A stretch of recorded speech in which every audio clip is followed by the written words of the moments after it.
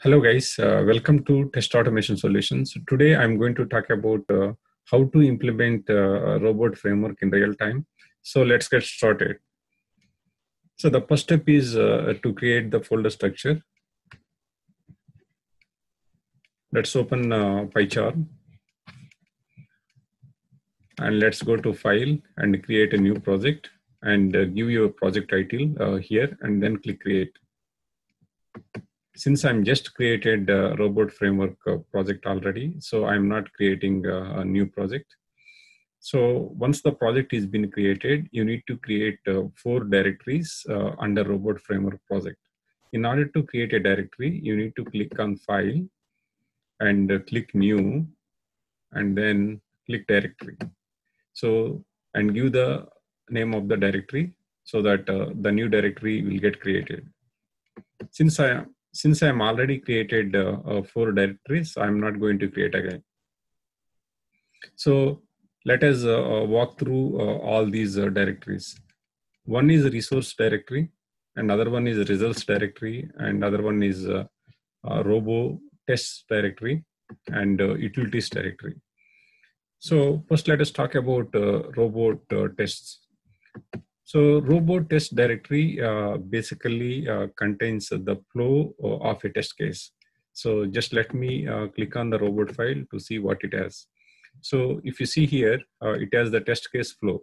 So it has 3 different sections. One is settings, variables, and test cases. So here you are basically seeing the flow of the test case. So you need to create this directory and to define your test case flow. So this is the folder structure. You need to have a directory under which you need to create your robot test script, in which you need to create your test case flow. All right. So let us move it to resource directory.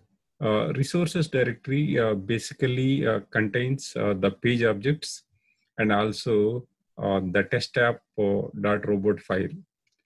So let us deep dive on it. Let me click on page objects and then click on homepage.robot. So if you look into this robot file, here we are actually writing the logic of homepage. So here basically we are navigating to homepage. In order to navigate it, and so we are opening a browser and we are writing a verify title keyword, and also we are written here verify page loaded keywords. Here we are really written 3 keywords and also respective web elements in order to navigate through your application. Basically we are capturing all page objects.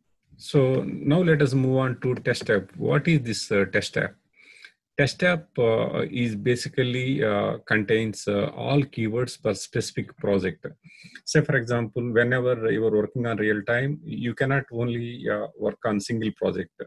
You are going to work on multiple projects. If I am just creating one file and keeping all the keywords in one file for different projects, so it's going to be complex to maintain this robot file. This is going to be very large and maintenance is going to be nightmare. In order to eliminate that, we need to create dedicated app file for each one of the project. So that's why here I'm created a test app file in which I'm going to have all the keywords respective to that project. In this case, for example, so the project name is test app. So whenever I'm working on a different project, project B, I'm going to create a project B in which I'm going to keep all the keywords. And next directory that I'm created here is results. So in which I am capturing all my test results. And next directory is robot tests in which we are going to write our test case flow, which is I just explained.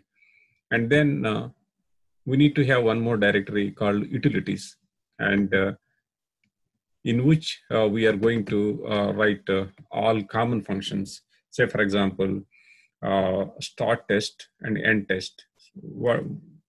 Whenever you are starting your test, you are going to open a blank browser in which you are going to place respective URL.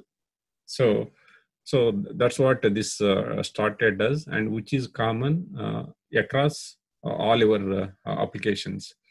So that's why I have written this function in the common functions and calling this one wherever is required, and also close all browsers. So I'm closing all the browsers once my test is complete. These two keywords will be called to my primary test, so that this will bring up the browser, and once test execution is complete and the end test is going to close all the browsers. So you can create and more directories as required. Say, for example, I wanted to integrate this application with AutoIT to do desktop testing. In this case, you are going to, create AutoIT directory, under which you are going to keep all your AutoIT respective files. Likewise, you can create, API testing directory to keep API files like that. So this is how we create a folder structure whenever you are implementing robot framework in real time. All right, guys, that's all I have for this video tutorial. In next video, I will talk about how to create keywords and also how to create reusable keywords. So thanks for watching. I hope this video is going to help you to create a folder structure to implement a robot framework. Thanks again. Thanks for watching, and see you in the next video. Bye-bye.